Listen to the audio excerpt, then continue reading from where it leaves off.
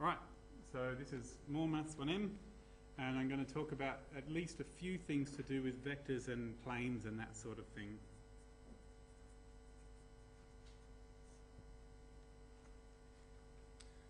Okay. So I don't have time to do the full story. So the full story is like 2 hours long, and so I'm not going to do that because there's another revision seminar this afternoon. I would keep going, but I won't. But I'm just going to talk about a few things to do with vectors in the next half an hour that cover some of the things I've missed before. So first I just need to remind you that mathematicians are a bit sloppy sometimes when they talk about vectors. Sometimes when they say a vector what they mean is a point, and sometimes when they say a vector what they mean is an arrow. In Maths 1M the lecturer almost always means an arrow when they say vector, but when you write vectors down in a calculation, sometimes it's easier to think of one of them as a point and one of them as a vector, because vectors can have components or coordinates in the same way that points can. So just to point out that if this is the point P and this is the point Q, then the arrow between them is called PQ, and we have this statement that P plus PQ comes out to Q. Now, I'm pretty sure that will be okay. Some lecturers prefer you to declare an origin somewhere in space, maybe the origin is here, and have OP plus PQ is OQ. But it doesn't really matter. You can think of it, this statement here is specifically just about the lists of coordinates of those points and vectors. So the coordinates of the point P and the coordinates of the vector PQ add together to produce the coordinates of Q. And you're probably more familiar with this as PQ is end minus beginning, Q minus P. When I write that statement, I'm talking about the coordinates / components of these things.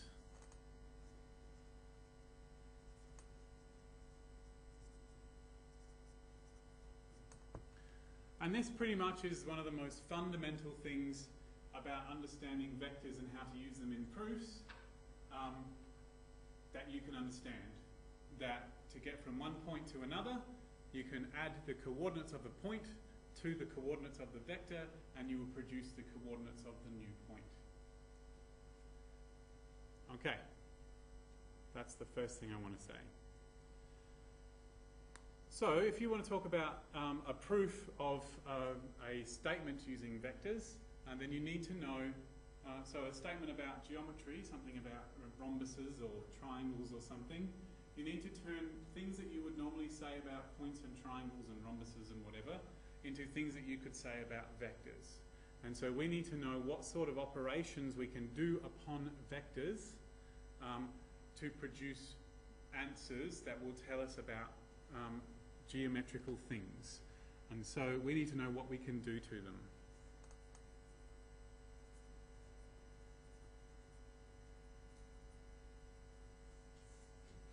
Things to do to vectors.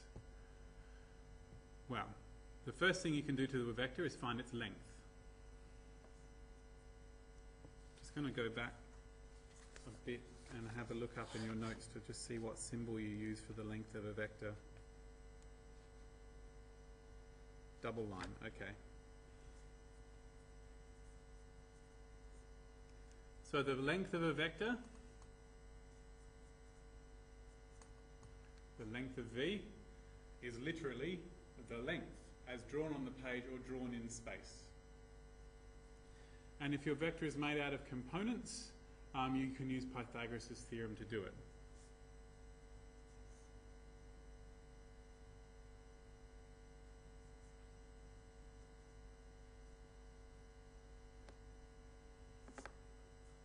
So in 2D, you'll get the two coordinates and you'll square them and add them and then square root them. But in 3D,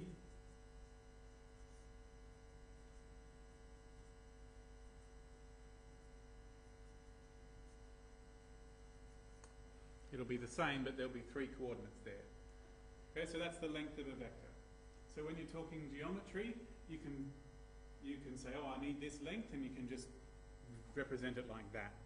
And you don't just need to know what you can do, you need to know what happens to length when you do calculations on the vector v.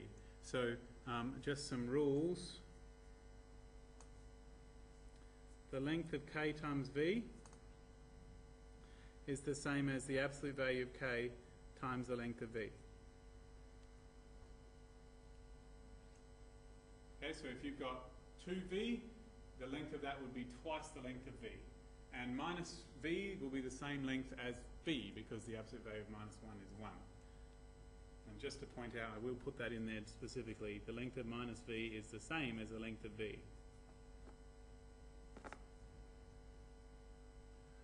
But what the length does not do is expand out over plus. Okay, if you have u plus v and you do the length, you can't just add the two lengths together separately. That is not how vectors work. Okay, so you cannot expand out like this.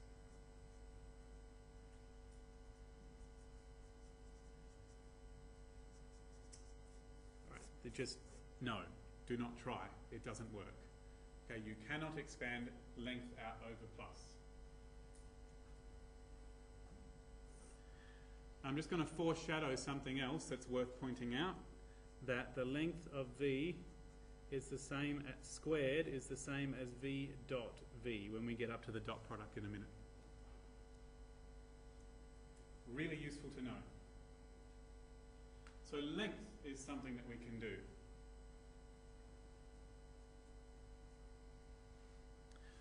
Information that you can tell about two vectors is that we can create their dot product.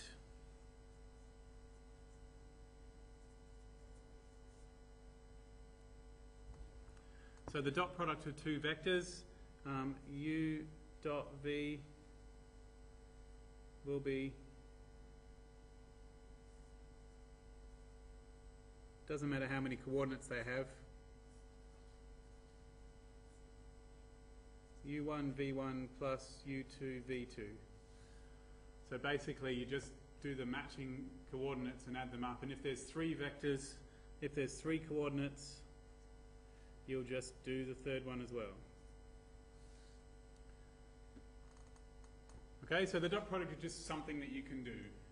You take vectors and you dot them and it produces a number. And dot products were invented about 20 years before Alice in Wonderland was written.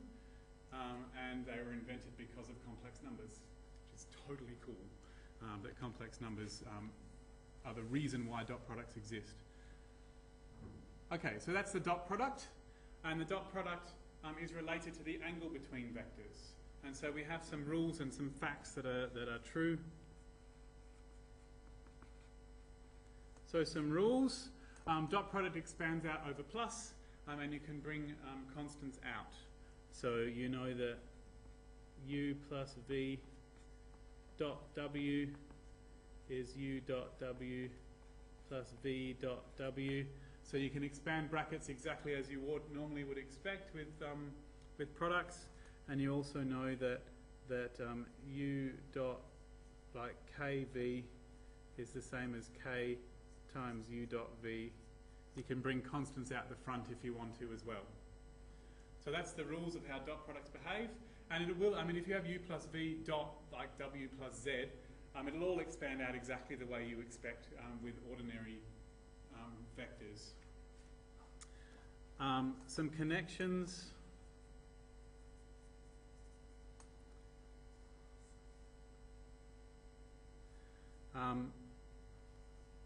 We already did this one. U dot u is the length of u squared.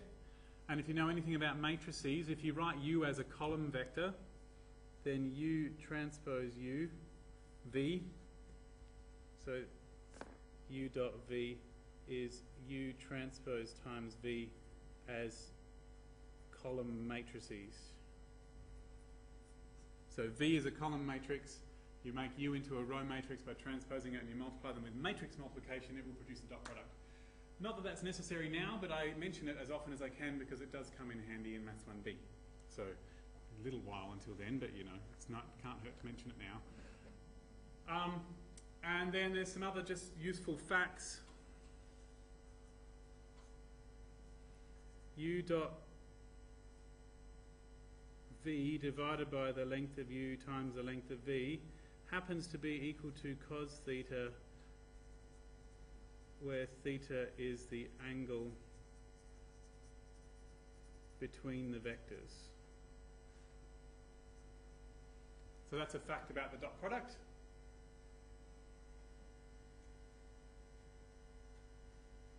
Other useful facts about the dot product is that if u dot v equals 0, then u and v are orthogonal or perpendicular. They're the same meaning. Did your lecturer use the word orthogonal in this course? Yeah. Technically, the word perpendicular has an indication, has an assumption that the two objects meet, which they can if you put the vectors at the same spot.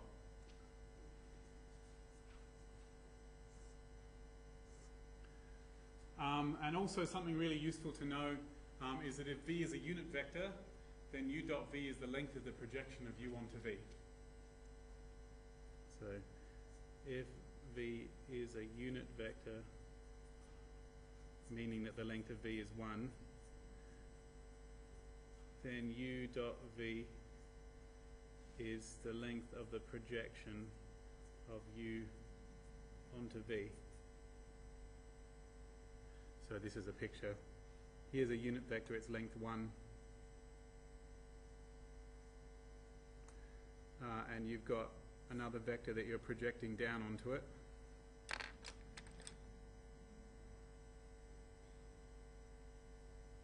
Then this projection vector here, that purple vector there, the length is u dot v, which is a really cool fact actually. So if you project onto a unit vector, then the length of the vector you produce is u dot v. Awesome. Which is foreshadowing something I'm about to say. So that's the dot product. So far we have some useful geometrical things. The length of a vector is the length of its actual arrow as drawn on the page. The dot product of a vector helps you calculate the angle between two vectors. And that's the really useful thing for geometry. And other things to do to vectors is the projection. So the projection of one vector onto another is what you get when you use the second vector as a base and project the other and do a right angled triangle using the other vector as a hypotenuse. So if I have just random vectors like this, maybe this is u and this is v, then we use this vector as a base, this vector as a hypotenuse, and we will create that, and this purple vector will be the projection of u onto v.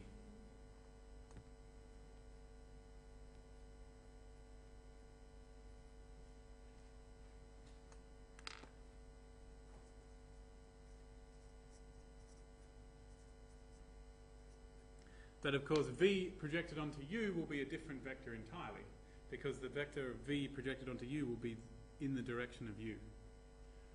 And there's a formula for it, and it technically uses the fact that if you have a unit vector, then the length of the dot product is the same as the length of the projection.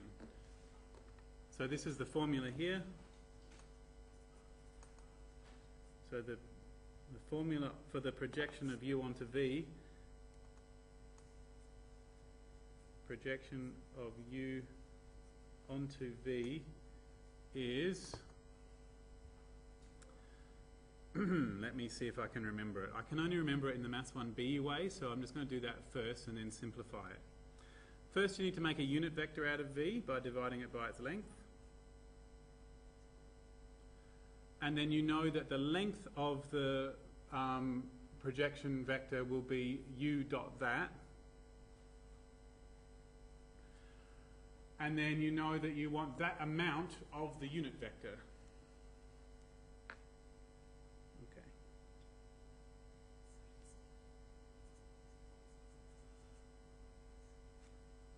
Okay, so that's u dot v on the length of v squared times v. That is the projection of u onto v. I'm going to do an example so that makes sense.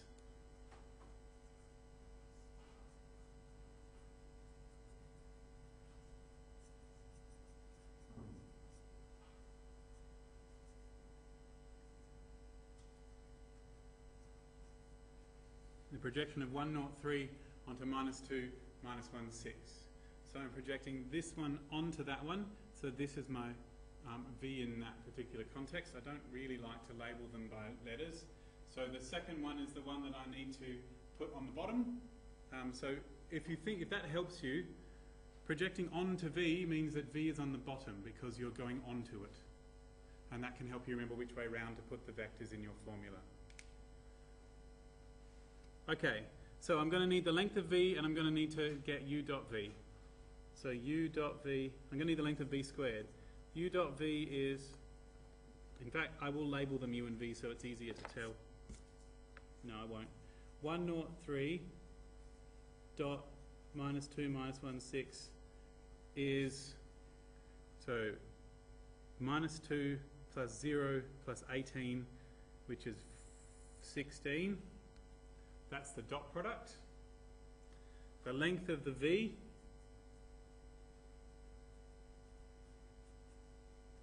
is minus 2 squared.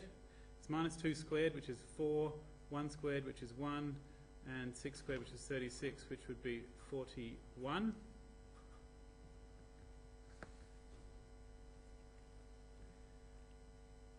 Just a second. So what I did there is I squared all three of them and added them up. And then the projection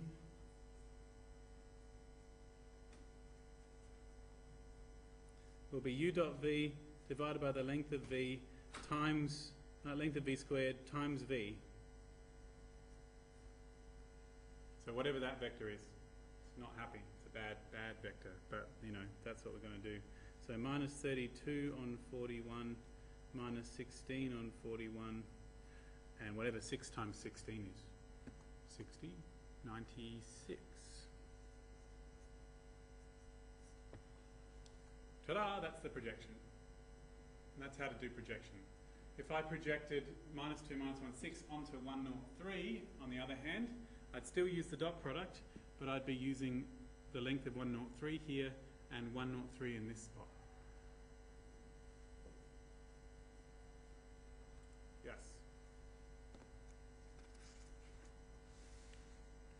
And finally, the last thing that we can do to vectors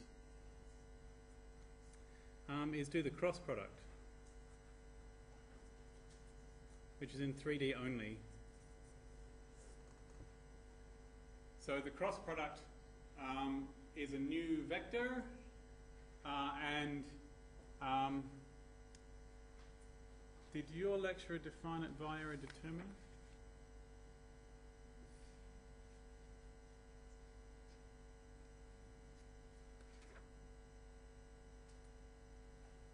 Oh, before I do that, sorry.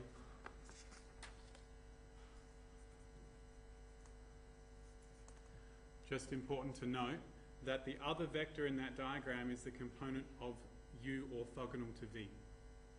So when I draw this picture again, this purple one is the projection, whereas this pink one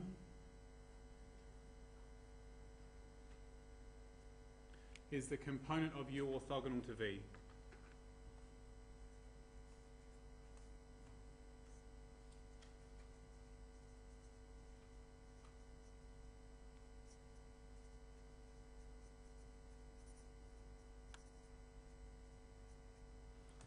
So let's just look at the grammar of that sentence. It's the component of u, which means that I can make u out of it and another piece. So I go the purple bit plus the pink bit is definitely u. And the component of u, it's the part of u that is orthogonal to v. So the purple bit is the part of u that is in the same direction as v. and the pink bit is the part of U that is orthogonal to V. And if you want to find that component that is orthogonal to V, first you find the projection and then you take it off. So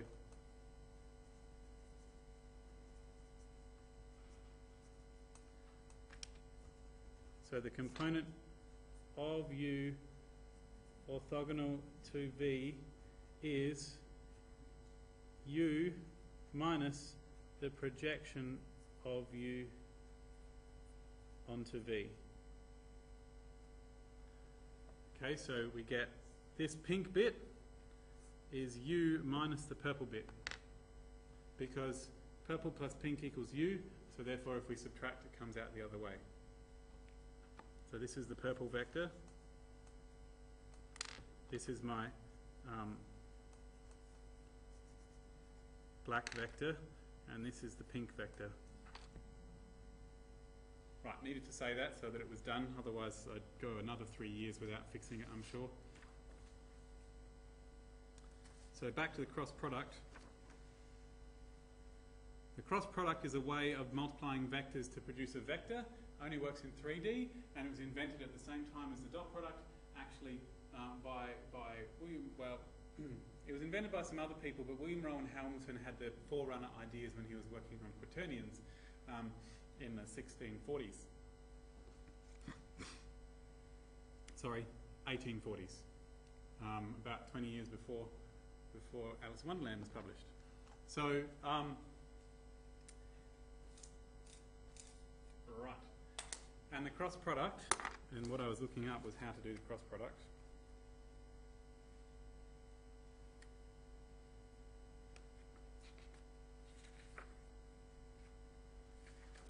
Is defined like this. And it's defined using the determinants of little matrices. Some people like to define it like this. If you have a U cross V, you can stick your U and V in as rows.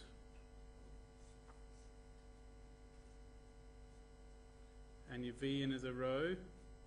And if you know how to do the determinant of a 3 by 3 matrix, you can stick I, which is the unit vector in the x direction, J, which is the unit vector in the y direction, and K, which is the unit vector in the z direction, and multiply out this determinant, and then collect your coefficients together, and that will be the cross product. All right, I will go a little longer than I was planning to, just to make sure I finish this all properly. And that is a way of calculating the cross product. You can also calculate it by rewriting your vector as ijk and multiplying everything out, if that is something that you prefer doing. So just as an example, I'll do an example of calculating it in a second, but I'm just going to put some facts down. So just some facts that are useful to know. U cross V is the same as minus V cross U. If you switch the order, then the answer is minus what it was before. And that's to do with the fact that if you switch 2 rows in a matrix, the determinant gets minused. And you also know that U cross V as a vector is perpendicular to both U and V. That's useful. And the direction is done with the right-hand rule.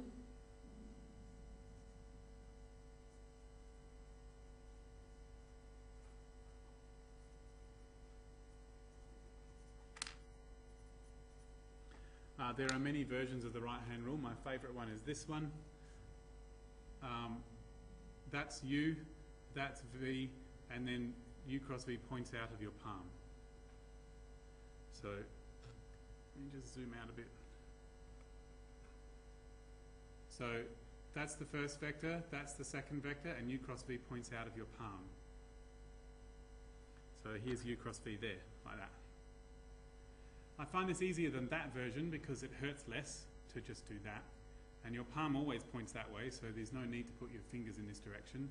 Some people put that U and that V and this is u cross v, and that works just as well. And still others say that if your u is here and your v is in this direction, so you curl your fingers in the way, sweep from u to v, your thumb will point in the direction of the cross product. So there are many of them. I will put a link to my blog post, which is about the various different versions, but my favourite is this one. That's u, that's v, and it points out of your palm. Which means if you do that classic question where you've got like the hands of a clock, then you know whichever way round the hands are will point either into the clock or out of the clock. So that's the right-hand rule. You also know that u cross u for anything is always the zero vector. Any vector crossed with itself is a zero vector. It's just useful facts to know. And the other thing you know about the cross product is the length of the cross product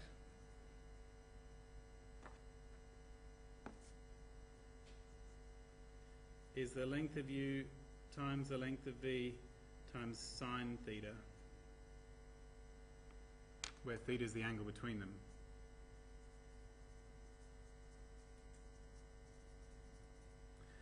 And finally, if you create a parallelogram from your vectors like this, then this area is the length of the cross product.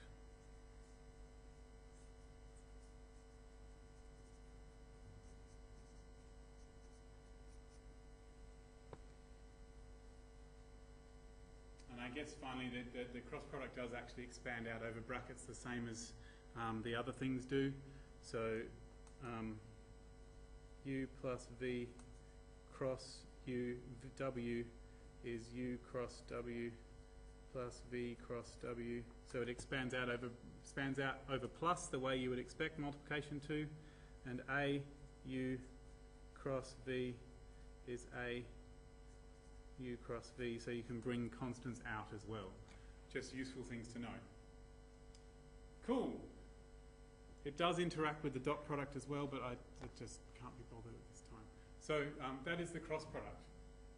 Knowing all of those things allows us to do a lot of stuff. Okay, we can do a lot of stuff with vectors by knowing that there's some algebra that goes with it. So we can turn a geometrical problem into an algebraic problem, and we can use these properties to prove things geometrical using things algebraic, which is one of the big ideas in maths. So,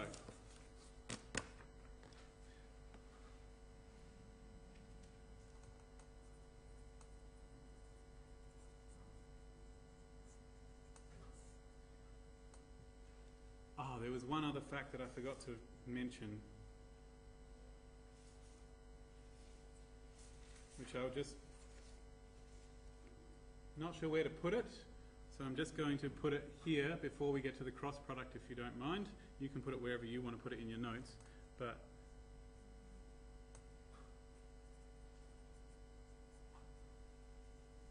parallelism, so things being parallel,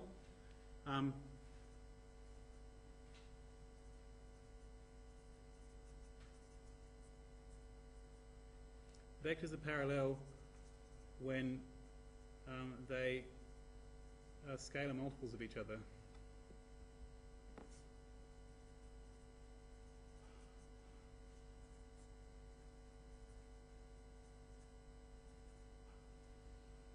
Non-zero scalar multiples. So for example, 3v is parallel to v. And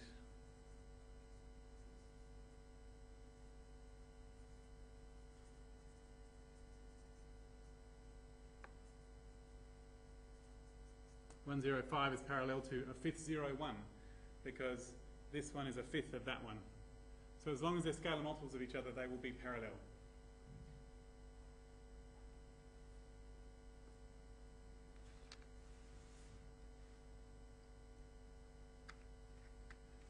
And just to point it out, you know,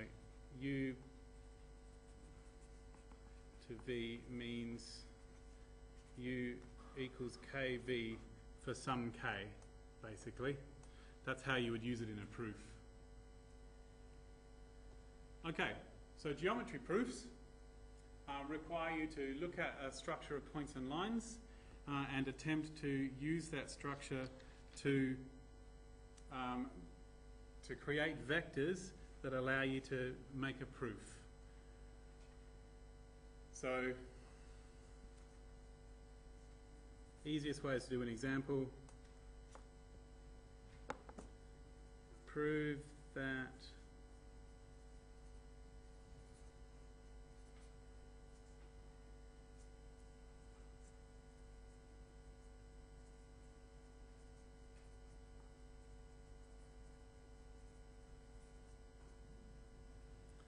the diagonals of a kite meet at right angles.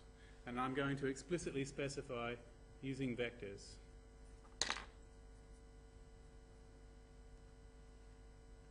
Okay, so one can prove that the diagonals of a kite meet at right angles using similar triangles and Pythagoras' theorem, but we are going to use vectors because, as you were explicitly told by your lecturer, that's what he expects you to do.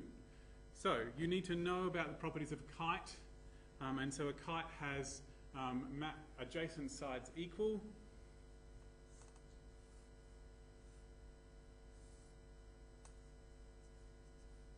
like that. That's what a kite looks like.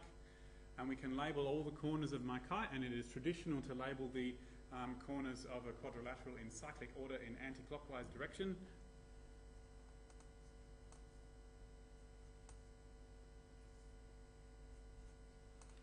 Like that. And we'll mark in the diagonals, and we want to show that they meet at right angles. So we want to show that the vector BD is perpendicular to the vector CAC. This one and this one are perpendicular.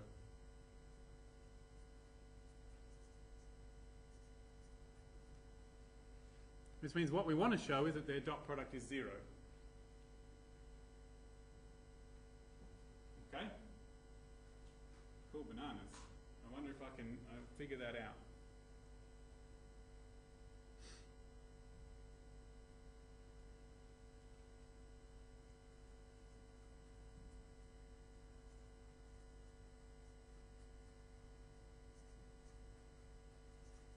So that's what I want to show, because that's what it means in terms of vectors for things to be perpendicular.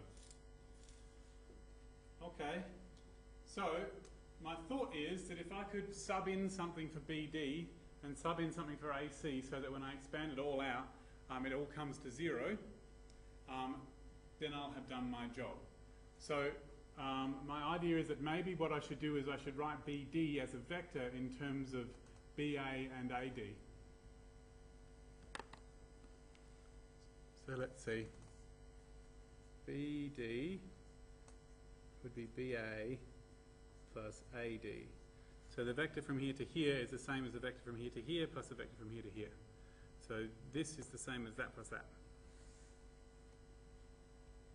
Okay, and AD, AC would be the same as AD plus DC, because AC is the same as AD plus DC. Don't know if this is going to help, but it can't hurt. And one of the other reasons it can't hurt is because I do know that this vector is the same length as that vector. So I'm going to see what I get when I try and expand it out. So BD dot AC is BA plus AD, because that's what BD is, dot AD plus DC. And I can expand out brackets with dot products, so I get BA dot AD. It's not as helpful as I would have liked. And, sorry, that was BA dot AD, BA dot DC. Still not helpful. AD dot AD and AD dot DC. That's not helpful. So what have I got? I've got BA dot AD. Well, that would be the angle between them, I suppose. I could use that. BA dot DC. Yeah, that's not helpful. And then what was the other one? AD dot AD. Well, that's the square of the length of AD. And AD dot DC. AD dot DC. Is that there? This is what happens when you make one up and you're not sure if it's actually possible to prove it using vectors at all.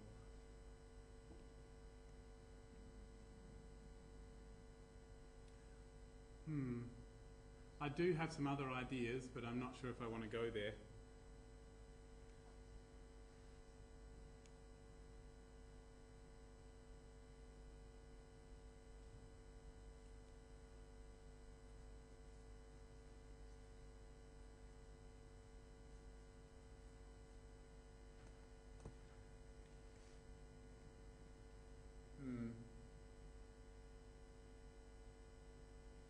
See where everyone hates these proofs so much.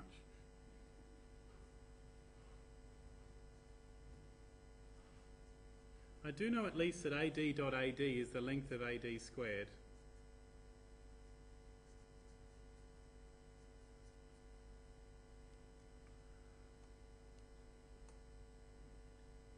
Which is the same as the length of AB, or BA.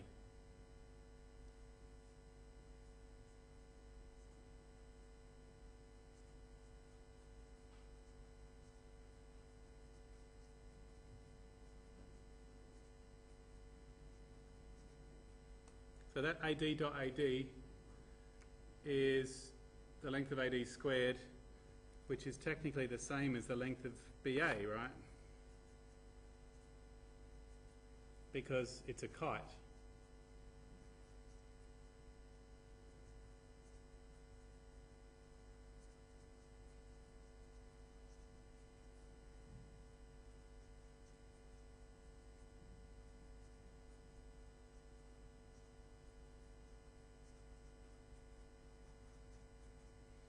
So the AD dot AD became length of AD squared, became the length of BA squared because it's a kite, became BA. I guess they've all got a BA, AD, DC and BA.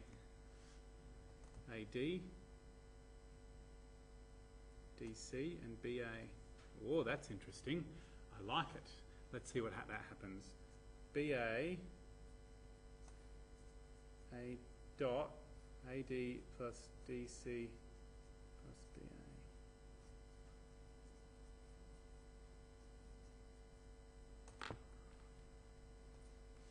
Okay, so let's watch this. AD and DC is this bit here. BA and AD and DC is the same as BC. So this bit here, BA and AD and DC is the same as BC, according to my diagram.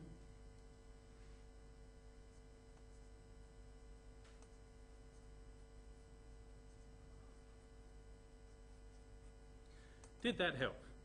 BA times BC plus AD times DC.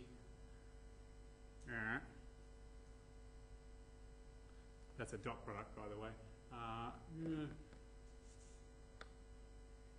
What does it even mean?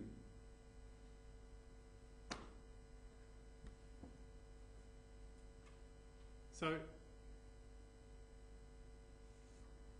damn, this is supposed to come to 0, isn't it? And I have no idea why.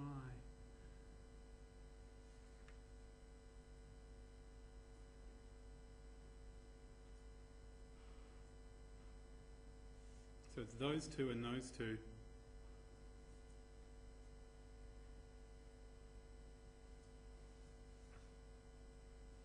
So this would be the length of BA and the length of BC times cos of the angle between those two. This would be the length of AD and the length of DC times cos of the angle between those two. which would seem to be saying that there would be 2 lots of cos of the angle between them. Oh, I think I've done something wrong. I did it yesterday and now I've done it again. Curses! Really should have picked one that I actually knew. I know that this is true, but I should have picked one that I knew how it worked.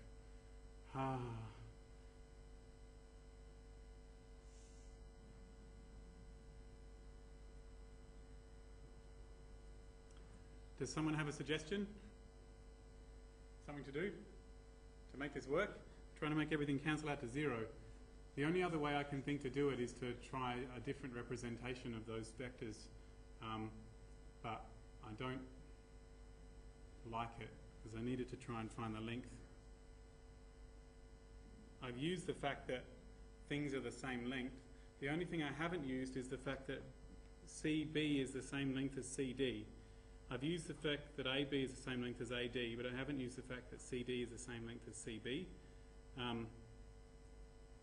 So these 2 vectors here are the same length, and I know that those 2 vectors there are the same length. And I haven't lost any minuses along the way. Everything's been plus everywhere, hasn't it?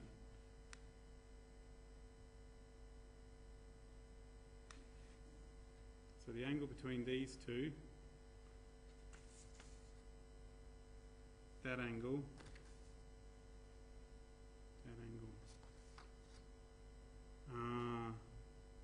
okay, and the reason this is coming out to 0 is because one of those the angles come out. No, can't do it yet. I'll have to let that percolate for a bit while I ponder something else. Give me a minute to come back to it. This is what happens in an exam. You leave it and you see if it comes back to you better.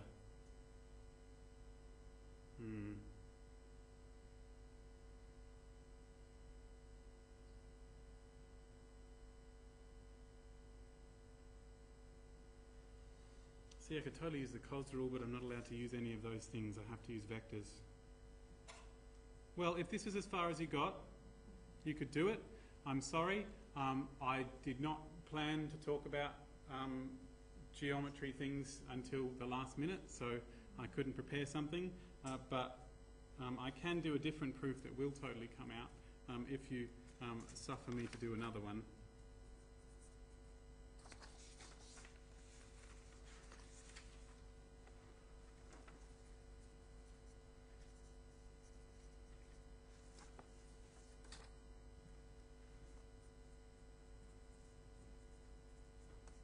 It was one of the ones in the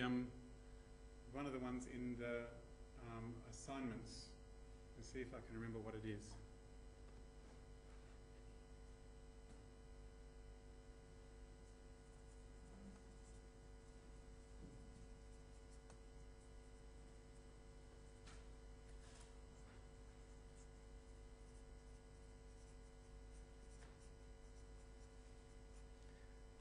Prove that when you connect the midpoints of the sides of a quadrilateral,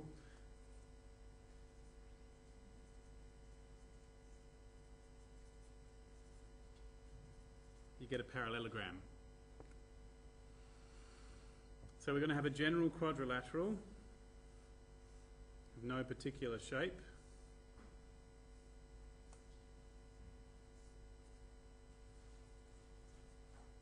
And we're going to have the midpoints.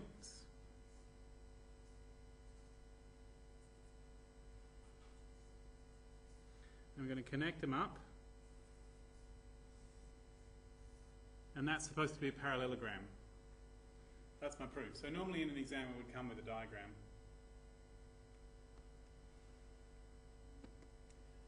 So my hope is that using vectors I can prove that these things are true.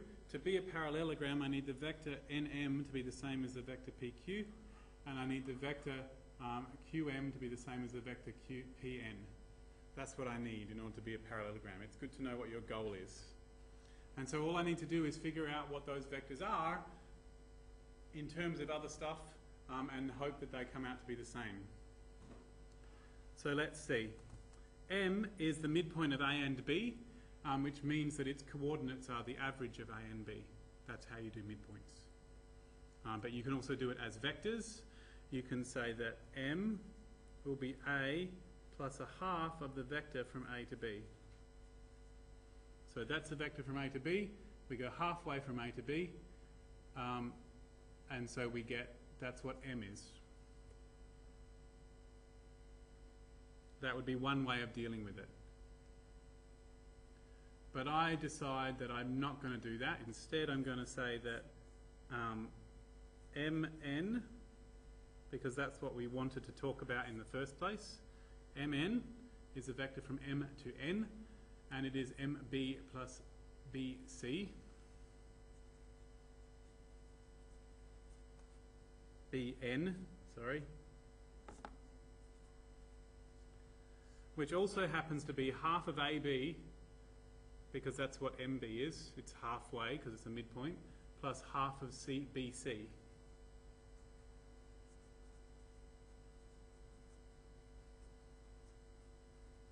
That's MN. But QP is similarly QD plus DP, which is a half of AD and a half of DC. So this distance here, this vector is a half of that vector, because Q is the midpoint. This vector is a half of that vector. Cool? But just a second.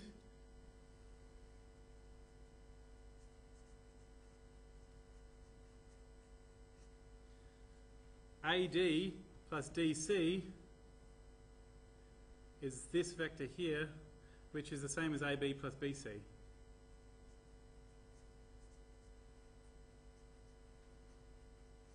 Because AD plus DC is AC, and AB plus BC is also AC.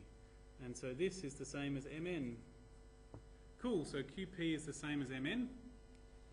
So those opposite two sides are parallel and they are the same length. And we could do a similar reasoning along the other side to show that Pn is the same as QM. So Pn is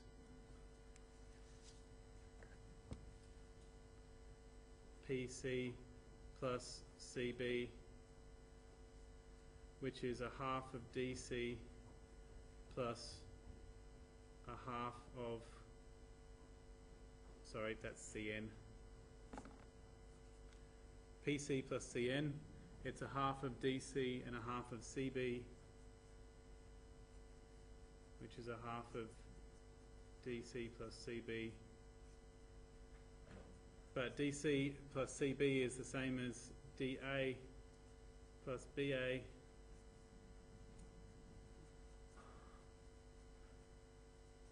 and expand out the half, and a half of DA is half of DA would be QA, and a half of BA, sorry, just a second, a half of DA, crap, AB, not BA, DA and AB. A half of DA would be QA, a half of AB would be AM, and QA plus AM is QM. And so therefore what we have is a quadrilateral whose the opposite edges are parallel and equal, and therefore it's a parallelogram. So opposite edges of QMNP are parallel and equal. So therefore QMNP is a parallelogram.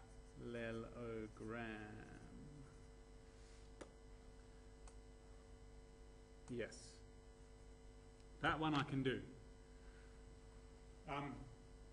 My hope is that the ones in your the one that might appear in your exam will be amenable to just coming up with something like what we just did then. But do notice that a key point of this proof was noticing that at some point there is a vector here which can be written in a different way. This vector here, which was AC, this sum of vectors could be written in as this one here.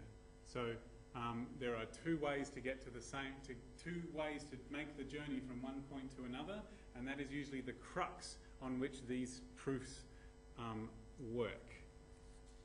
I will think about the kite and hopefully at least fill in the rest of the proof for the handout version. Now I was going to talk about planes, but you know I'm very tired,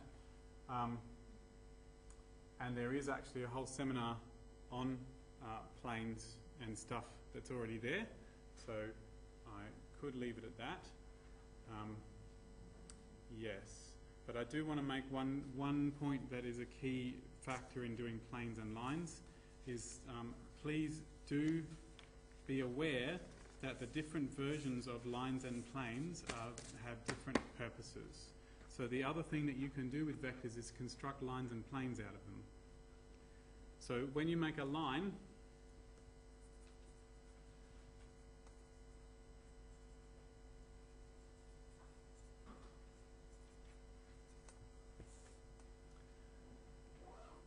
to make a line you need 2 points. In fact, you don't need 2 points, you need a point and a direction.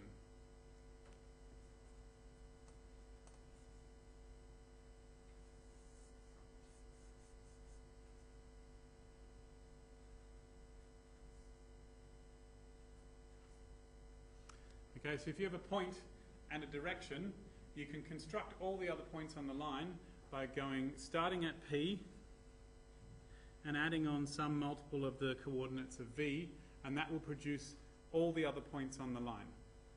Okay, so the different values of T will produce different points. So when T is 0, you just get the point P. When T is 1, you get that point there. When T is, because it's P plus V, when T is 2, you get P plus 2V, which is there. When T is a half, you get P plus a half of V, which is halfway. When T is minus 1, you get P plus minus V, which is over here. And all the values of T, as you cycle through them, produce all the points on the line. So this is a description of what the coordinates of the points on the line are. It does not technically tell you whether any point, random point that you happen to think up of your head is on the line or not. Okay, if I say, is the point Q on this line, you will probably not be able to tell.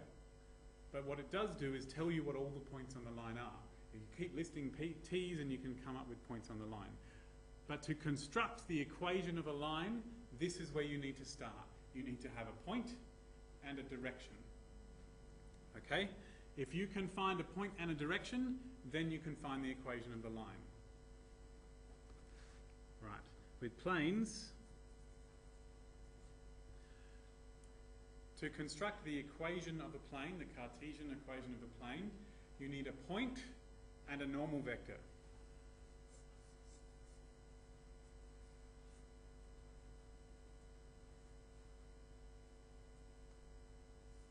The normal vector doesn't actually have to be in the plane.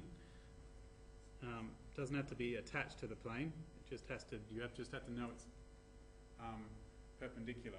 So to make the equation of a plane, what you'll do is you'll have the coordinates of n. Maybe the coordinates of n are a, b, c. This is how I create the equation of a plane. You'll go n. Sorry. Ax plus by plus cz equals d, and then you'll sub in p to find d. That is one way to make the equation of a plane from a normal vector and a point. The other way is to go n dot unknown vector xyz is the same as n dot p, where p is the point. And that will produce the same thing. And some people write that as n minus p, n of x minus p equals 0. That's the other way of doing it. I find these are the most useful ways. So to make a line, you need a point and a direction. To make a plane, you also need a point and a direction, but this time the direction is a normal vector. So if you have information about points and lines, you can create the equations by getting to this spot here. So here's the idea. If I have a line perpendicular to the plane with this equation,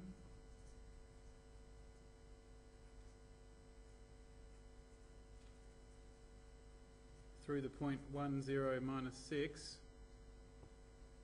okay, to make the description of this line, I need a point and a direction. I have a point, that's my point. All I need is a direction, okay? However, the direction is perpendicular to that plane, and I know, working backwards, that a vector that is normal to a plane is constructed out of the coefficients of its equation. So I know that when I make a plane, the normal vector produces the coefficients of the equation, and so I know that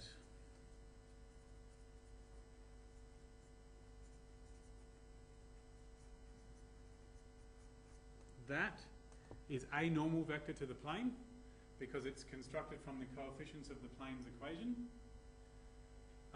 And so this is the direction of the line.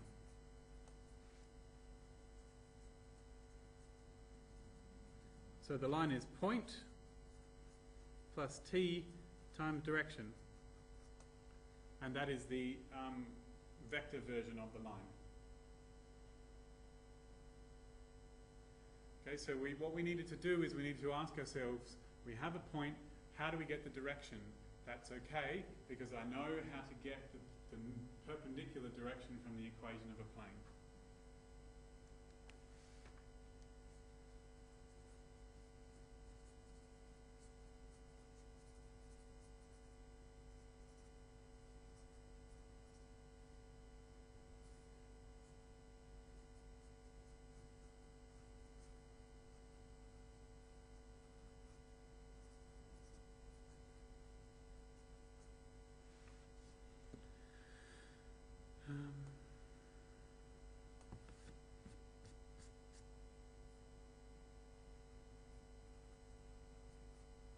So the equation of a plane through that line and that point. Okay, so to create the equation of a plane, I need a point and I need a normal vector. That's what I need. I currently have 2 points in the plane. This point's on the line, so it must be in the plane too. And this point's on the plane, so I've got 2 points in the plane. But I do not have a normal vector. But I know that I can create a vector that is perpendicular to any other vectors by cross-producting them.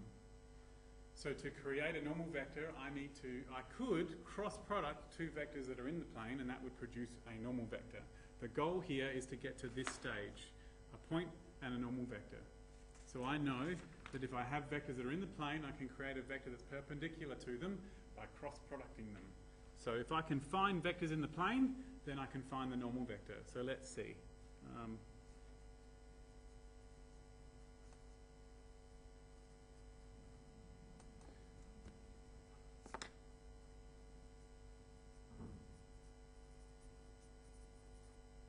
So firstly, the vector that's on the line is on the line, so it must be in the plane as well, because the line is in the plane.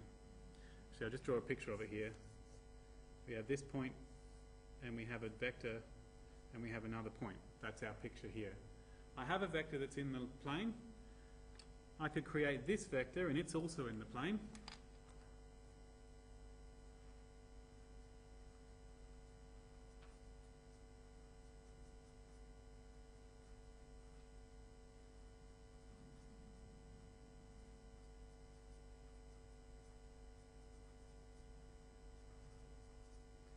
So I can subtract the 2 points to produce a vector that's in the plane.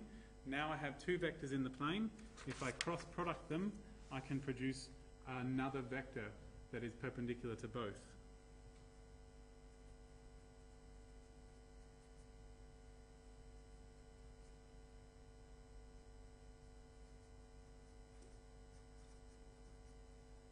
I need to do the cross-product of those, and that will produce a normal vector. Remember though that if you're already told the normal vector, you do not need to do this cross product, you can just use it straight up.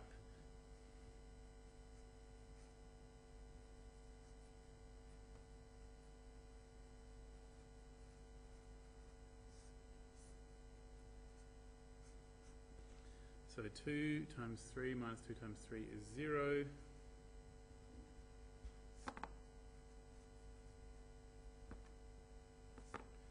Minus j. So you go plus minus plus. That bit's 0. A half times 3 is 3 over 2. A half, 3 times 0 is 0. Plus k times, a half times 2 is 1. So I've got 0 minus 3 over 2, 1. So picking out the things next to the ij and the k will produce the vector. So this is a normal vector. So therefore equation of the plane is 0x minus 3 on 2y plus z equals d for some d, which I have yet to determine, and I will sub in a point. Any point will do. How about 2, 1, 1? So minus 3 on 2 times 1 plus 1 should be equal to d. So d is minus a half. So therefore,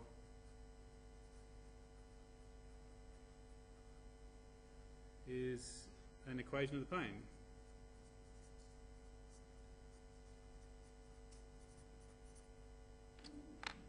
Now I do talk about this more in the other seminar, but I just thought I would point out that your goal is to get back to here. This is the information you need to find the equations of planes and lines. With lines you may have to do further work to turn it into the Cartesian version or whatever, but that's the starting point for finding the equation of a line. Well, thank you for bearing with me. I hope that you have a good time getting at the goal. I hope you have a successful time in your study before your exam. And as usual, I wish you clear thinking and calm nerves and good memory.